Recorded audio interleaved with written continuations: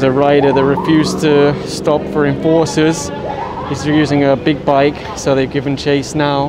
And although the rider made it quite far, I just heard on the radio that he was captured. So there you go. If he escaped, there's probably nothing they could do because there's no more non-contact apprehension. They could possibly send it to LTO. But anyway, like I said, they did capture him. They just flagged down this older gentleman. Unfortunately, he's not wearing a crash helmet.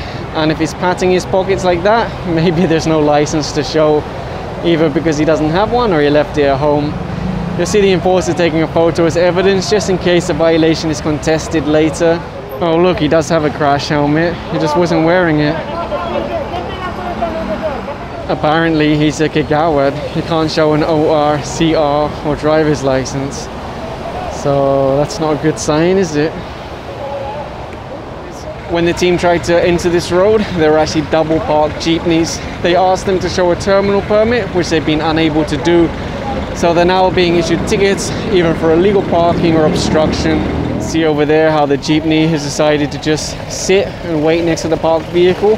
This is a two-way street, but they're turning it into mayhem. And if you look here, you'll see a lot of people walking in the road. Actually, I saw a lot of school children earlier. Why? The jeepneys even took the sidewalk, so that's being issued a ticket also for illegal parking. And according to enforcers, that's actually meant to be the terminal for the jeepneys over there. But for some reason, they turned the road into their terminal. They just flagged down this rider here. He had a young schoolgirl in the back, no crash helmet. He also doesn't have a crash helmet. You see the sidewalk clearing team are helping to take this stuff inside. If they put their business on their own private property, no one will have a problem. But if it's out here on the sidewalk, that's the time it becomes a problem. No confiscation, so it might come back later. So far, there's no driver for this jeepney that's considered to be illegally parked, unattended. And just look at the tires on this.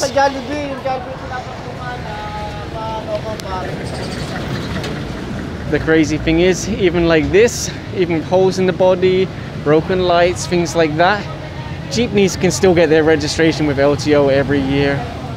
And further along the road, you'll see a lot more vehicles being ticketed for illegal parking. You can see a motorcycle rider in the background just rode away without a helmet. Look at this, for example, all of the enforcers on the road and they're still riding with no crash helmets. Look at that, barangay police.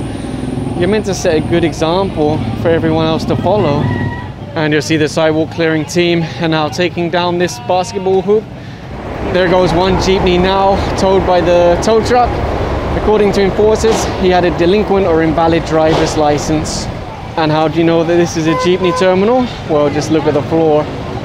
All the garbage, when they're drinking, eating, it goes here. Yes, some of it could be commuters, but honestly, if you go around any terminal, you often see drivers throwing their garbage on the floor. That's the unfortunate truth. And there goes another jeepney being pulled behind the tow truck, considered to be illegally parked unattended. There goes one of the cars that was also towed.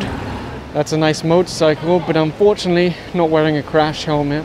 And there's one more rider flagged down.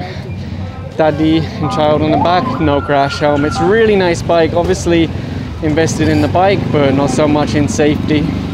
And you'll see this truck here was also picked up for illegal parking. And we actually bumped into Aaron from Ondoy Boat. These boats are very, very famous, often used during disasters and things like that. So pretty cool to bump into him in person. Actually, when he posted photos of this on his Facebook page, I thought they were parked under a flyover. But actually, this is private property. They also have some other emergency vehicles here. Very, very cool to see in person. Actually, the boats are a lot more heavy duty compared to what I expected. Sometimes you look at the price and you think, oh, that's a big investment. But when you see the quality, when you feel the quality, you realize, okay, you get what you pay for. This is something that's really going to last. And I think, in fact, he said this one's been in duty since 2016. And although it has, a few minor scrapes, it looks basically as good as new.